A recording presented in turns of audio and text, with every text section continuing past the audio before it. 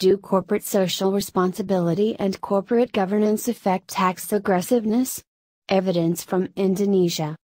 This article is written by two authors. First author David H. Imhusabuan. Second author Kamsia. For businesses in Indonesia, corporate social responsibility, CSR, is still seen as an additional burden that will incriminate the company.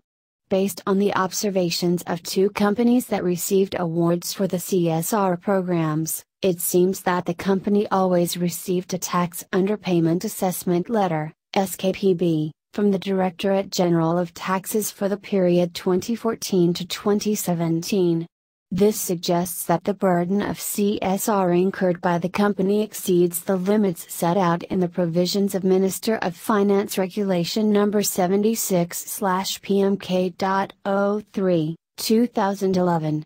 The indications that arise for these conditions are the efforts made by the company to practice tax avoidance by posting CSR expenses above the applicable provisions with the aim of reducing corporates' income taxes.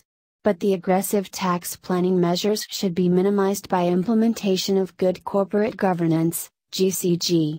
This study aims to examine the effect of CSR and corporate governance, CG, on corporate tax aggressiveness and the effect of CSR on tax aggressiveness, which is moderated by corporate governance. The objects of the research are the financial statements of public companies listed on the Indonesia Stock Exchange, IDX, with the observation period of 2014-2017. The data are analyzed using multiple linear regression. The test results show that CSR has a positive effect on tax aggressiveness, however corporate governance does not affect tax aggressiveness. Furthermore, corporate governance has no effect in moderating the effect of CSR on tax aggressiveness. Thanks for watching this abstract video of Journal of Accounting, Business and Finance Research Volume 7 No. 1, page number 8 to 16, published by Scientific Publishing Institute.